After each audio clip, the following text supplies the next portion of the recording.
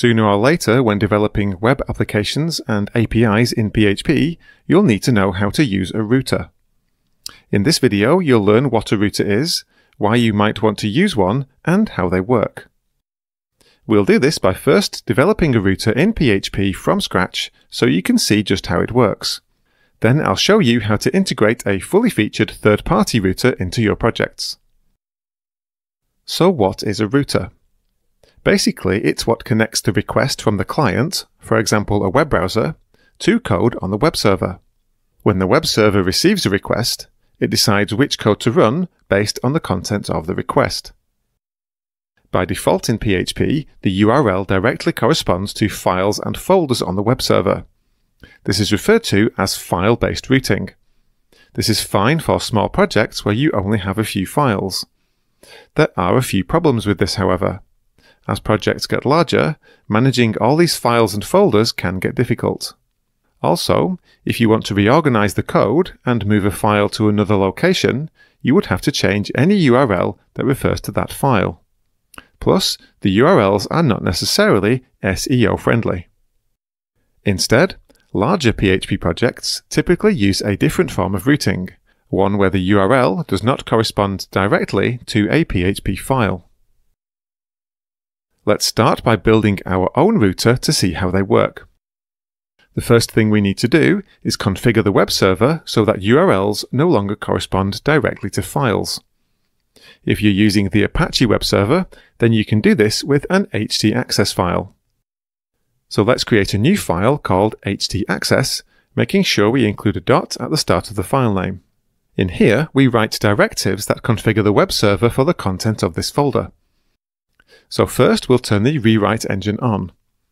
So this works, you'll need to make sure the mod rewrite extension is enabled. Then we have a couple of conditions that check the requested URL doesn't correspond to an existing file or an existing directory. This is so that we can still request files directly if we need to. Then we have a rewrite rule that redirects all requests to a file called index.php. The QSA flag at the end makes sure that any query strings are also sent to index.php, and the L flag just makes this the last rule processed if it matches. All this code basically does is forward all requests to a file called index.php, instead of trying to match the URL to a file as it did before.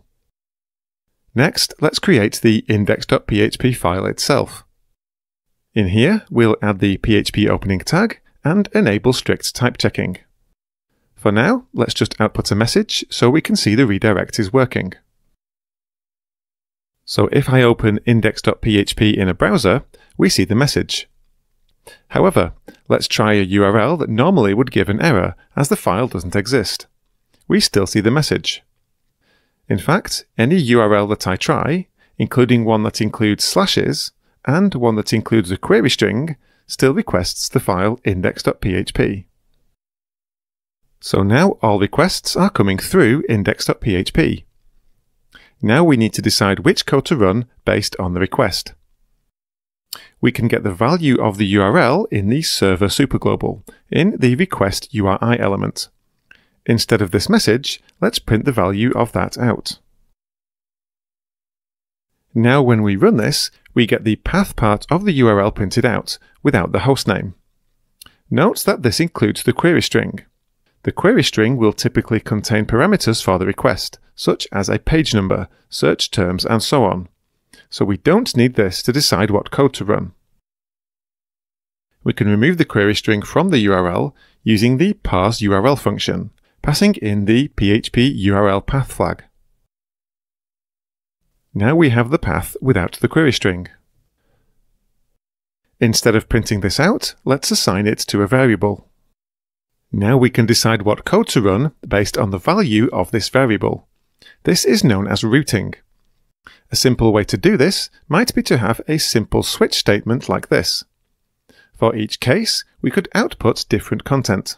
If the path doesn't match any of these, we can use the default case to print out a page not found message. So now in the browser, we can specify these URL paths, and we get different output for each one. For a path that doesn't match, we get the page not found message.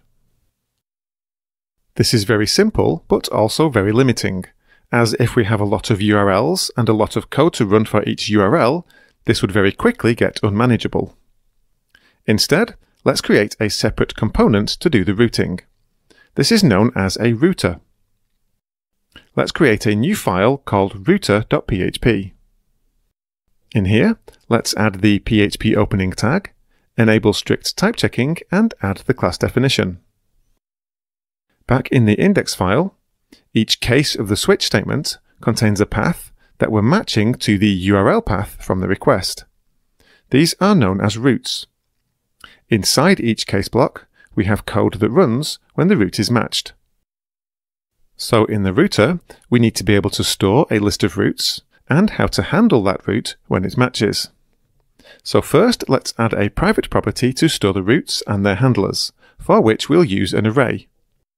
Then let's add a public method called add, which has a string argument for the path and a closure argument for the handler. This won't return anything, so we'll specify the return type declaration as void. Inside here, let's add an element to the routes property using the path as the key and the handler as the value. Next, let's add a method that will choose a route based on the path from the URL. This is referred to as dispatching, so we'll call the method dispatch. This will have a string argument for the path and won't return anything. Inside here, let's use the arrayKeyExists method to see if the path supplied matches any of those in the routes property. If so, let's get the handler from the array using the path as the index.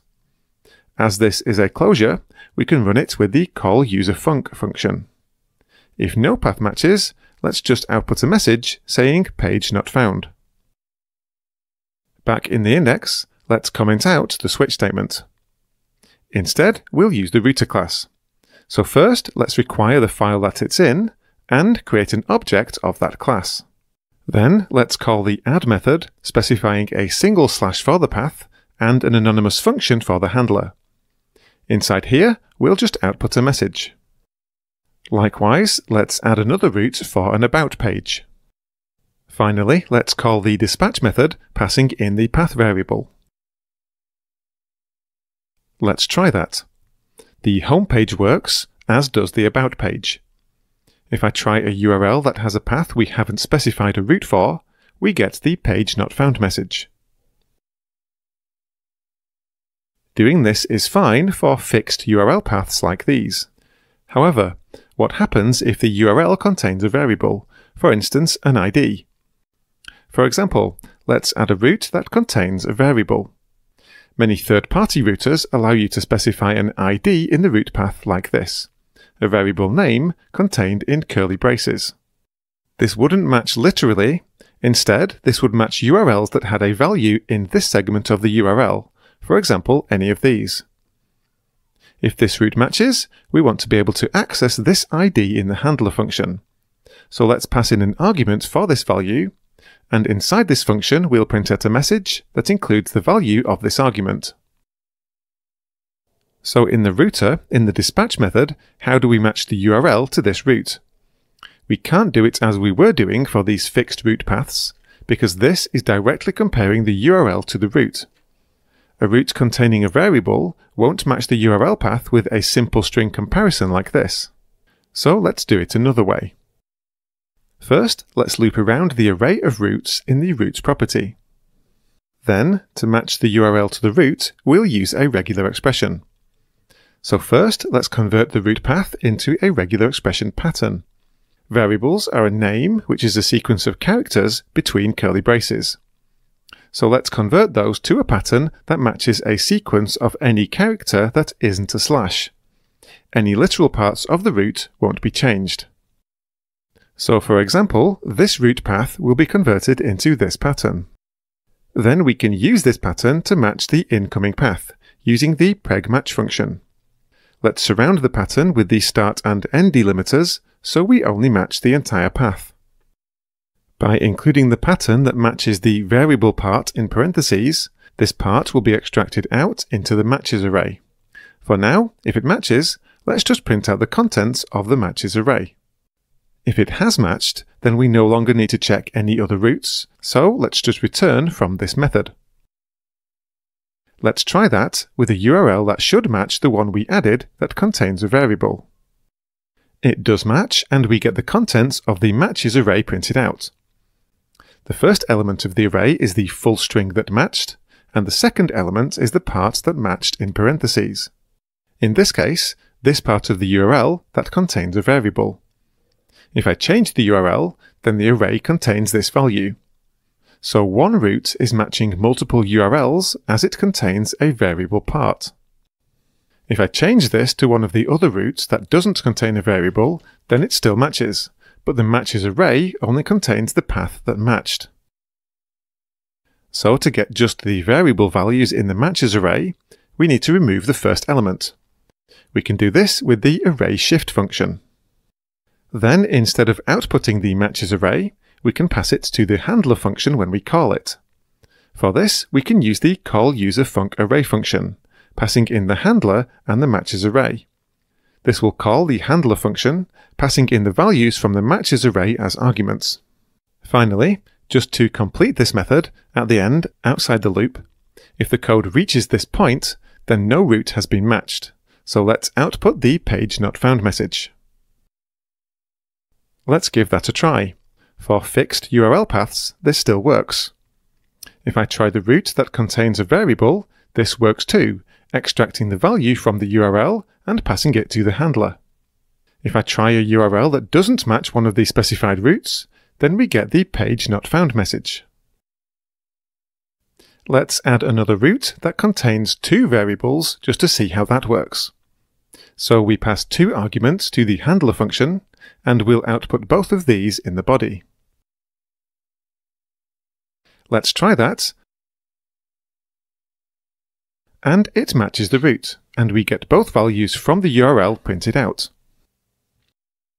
So it doesn't take a lot of code for a simple router that supports variables. We could continue to develop this to include additional features like regular expressions for variables, filter groups, and so on. However, there are many mature and tested third-party router packages available. Some are more complex than others, providing various different features. Let's see how we use one of these, the phroot package. Let's start by installing this using Composer on the command line. Then, in the index script, first let's comment out the code that uses our router class. To use the phroot package, we need to load the files where various classes are defined. To do this, we'll require Composer's autoloader. Then, let's import the classes we're going to use from this package into the current namespace. Then, let's create an object of the root collector class, which is basically equivalent to the router class we just created. To add a route to the router, instead of an add method, there are several methods that specify the HTTP method that the route will match. For example, the get method will add a route that will only match the HTTP get method. Let's add a route for the home page, so specifying the route path as just a slash. For the handler, we'll specify an anonymous function. Inside this function, instead of using echo to output some content, we return a string. To output this, instead of a dispatch method on the router, the package provides a dispatcher object. So let's create a new object of that class. To configure this with the route data, we call the getData method on the router object and pass that to the dispatcher's constructor. Then, to dispatch the request, we call the dispatch method on the dispatcher object. As the routing depends on the HTTP request method, the first argument to this needs to be the HTTP method used in the request. As with the path above, we can get this from the server superglobal. The second argument is the path, for which we already have a variable. This returns a response, which we can output directly. Let's give that a try for the home page, and this works, and we get the message printed out. Let's try a URL that doesn't match a route, and we get an exception. Note how this is a custom exception class that's part of the package, so you could catch and handle this particular exception if you wanted to. In addition to the get method, there are methods for all of the HTTP methods. So for example, if I change this method to post, then this route will only match if the post method is used. So now if I try the home page, it no longer works, and we get an HTTP method not allowed exception. Again, note this is a custom exception class that you can catch if you want to. If you want a route to match any HTTP method, then you can use the any method to add the route. Now if we try this, the home page works again. We can also add routes that contain variables. This works in the same way as our own router class. Let's add another route that responds to the HTTP get method, with a variable in the route path. We'll also specify a corresponding argument for the handler function. Let's try this. And this works as expected, passing the value from the URL to the handler. Note that we can put any value we like in this segment of the URL. With this package, we can specify a custom regular expression for route variables. For example, let's specify that the ID variable in this route has to be a sequence of 1 or more digit characters. So now, with a value that isn't numeric, the route doesn't match. It only matches if we specify the ID segment as a number. The package also supports functionality such as named routes, route groups, middleware, routing to controller classes, and more. Check out the documentation here for more details. All of this is common functionality in many routers. When using a framework like Laravel or Symfony, you'll find the router is similar to what we just saw. Routes are specified as paths, and we specify code to handle that when it's matched. Typically, in larger frameworks like this, you can specify routes in 1 or more configuration files, or inside controller classes using attributes. There's a link to all the source code shown in this video in the description. Many thanks to my supporters over on Ko-Fi, and as always, thank you for watching.